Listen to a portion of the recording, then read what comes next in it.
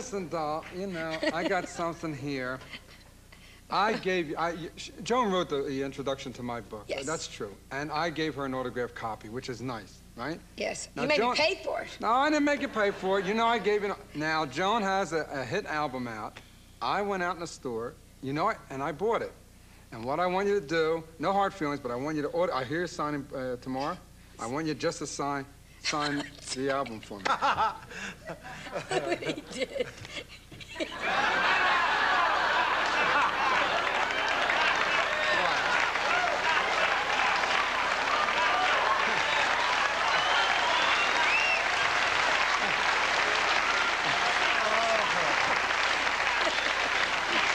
You are so ugly. But you've inspired me. I talk to people. I think I'm going to cut an album. It should be but great. I don't have the album. I got the cover. I'm working on it.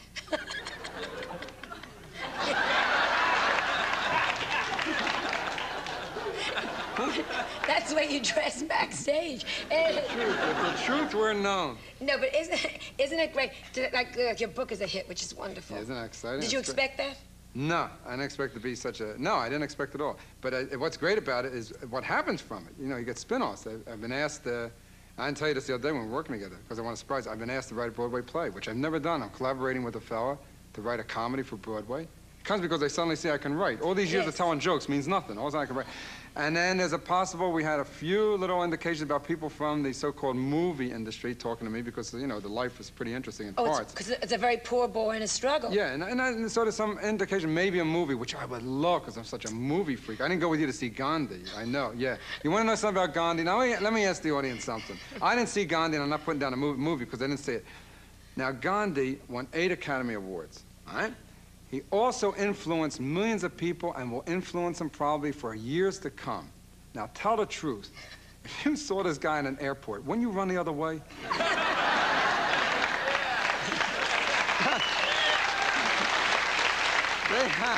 And now, just like they did with E.T., they're going crazy. I saw Gandhi designer sheets. And they got a little puzzle game. Help Gandhi get home. You move the little ball. And then fallen idols. They always have fallen idols. And soon, all of a sudden, his daughter's going to write a book, Gandhi, Dearest.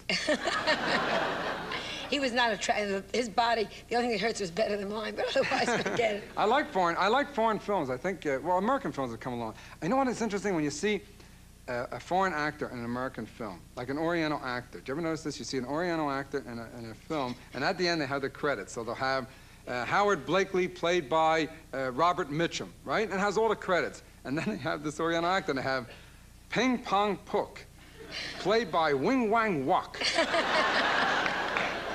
As if people are going, I thought that was Pak Woo Kook. Russian movies, if you see, and I'm a film buff, Russian movies they're very long and ponderous, and the women are not good looking. No, Russian women, forget it. You can, they can make Tootsie without the guy making a change. Oh, Russian women, forget it. If you want to make a fortune, Ernest Borgnine blow-up dolls in Russia. When a pimp in Russia says he has a stable, he has a stable.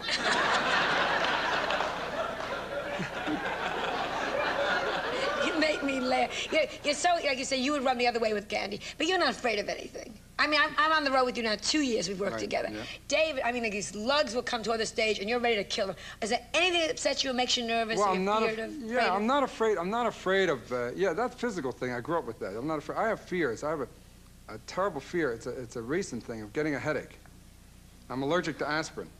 Are you serious? And yeah, and I had the Tylenol scale. You know, the scare with the Tylenol? Yes, forget it. For 3 months praying you don't get a headache, you know what it's like? Anything. Kick me between the legs, just don't give me a headache.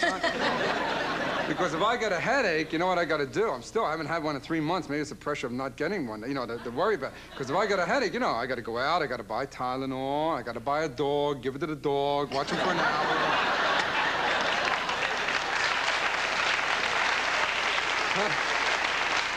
That whole scare, you know, you know what's interesting? That they had the whole thing, everybody got affected. Visine, they didn't catch one of those guys, by the way. Isn't that something? The Visine loony, people walking around, everybody squinting. The mouthwash maniac, remember him? Oh, good morning, everybody, good morning. Then they had the nose spray, the nasal spray. He was putting lighter fluid in it. People are lighting their cigarettes, their heads are blowing off. So but I don't feel as badly as I think the guy, I feel sorry for people who have hemorrhoids. Oh, Forget it. Some loonies out there putting crazy glue in the Preparation H. No.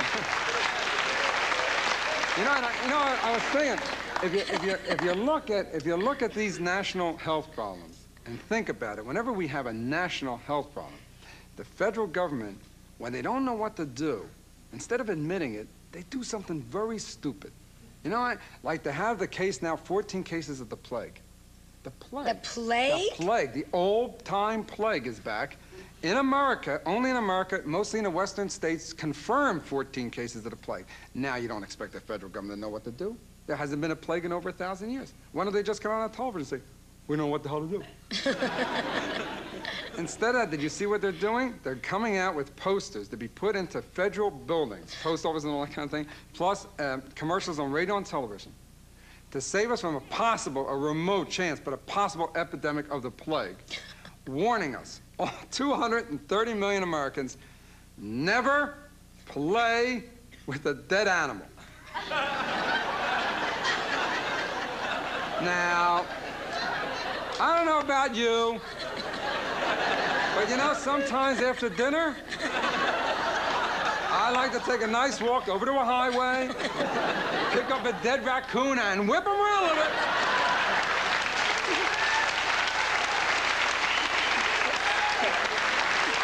We'll be right back after this commercial message, so please. Home, you move a little ball. And then fallen idols. They always have fallen idols. And soon, all of a sudden, his daughter's going to write a book, Gandhi, Dearest. He was not attractive. His body, the only thing that hurts was better than mine, but otherwise, forget it. I like foreign films. I think, well, American films have come along. I know what is interesting when you see a foreign actor in an American film, like an Oriental actor. Do you ever notice this? You see an Oriental actor in a film, and at the end, they have the credits. So they'll have Howard Blakely, played by Robert Mitchum, right? And it has all the credits. And then they have this Oriental actor, and they have Ping Pong Pook, played by Wing Wang Wok. As if people are going, I thought that was Pak Woo Kook. Russian movies, if you see, and I'm a film buff, Russian movies they're very long and ponderous, and the women are not good looking. No, Russian women, forget it. You can, they can make Tootsie without the guy making a change. Oh, Russian women, forget it. If you want to make a fortune, Ernest Borgnine blow-up dolls in Russia. When a pimp in Russia says he has a stable, he has a stable.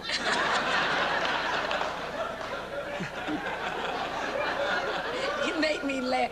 You're so, like you say, you would run the other way with Gandhi, but you're not afraid of anything. I mean, I'm on the road with you now 2 years we've worked together. Yeah. David, I mean, like these lugs will come to the stage and you're ready to kill them. Is there anything that upsets you or makes you nervous? Well, I'm not afraid of, yeah, that physical thing, I grew up with that. I'm not afraid. I'm crazy. I saw Gandhi designer sheets. And they got a little puzzle game, help Gandhi get home, you move a little ball. And then fallen idols. They always have fallen idols. And soon, all of a sudden, his daughter's going to write a book, Gandhi, Dearest. He was not attractive. His body, the only thing that hurts was better than mine, but otherwise, forget it. I like foreign films. I think, well, American films have come along. I know what is interesting when you see a foreign actor in an American film, like an Oriental actor. Do you ever notice this? You see an Oriental actor in a film, and at the end, they have the credits. So they'll have Howard Blakely, played by Robert Mitchum, right? And it has all the credits. And then they have this Oriental actor, and they have Ping Pong Pook, played by Wing Wang Wok. As if people are going, I thought that was Pak Woo Kook. Russian movies, if you see, and I'm a film buff, Russian movies they're very long and ponderous, and the women are not good looking. No, Russian women, forget it. They can make Tootsie without the guy making a change. Oh, Russian women, forget it. If you want to make a fortune, Ernest Borgnine blow-up dolls in Russia. When a pimp in Russia says he has a stable, he has a stable.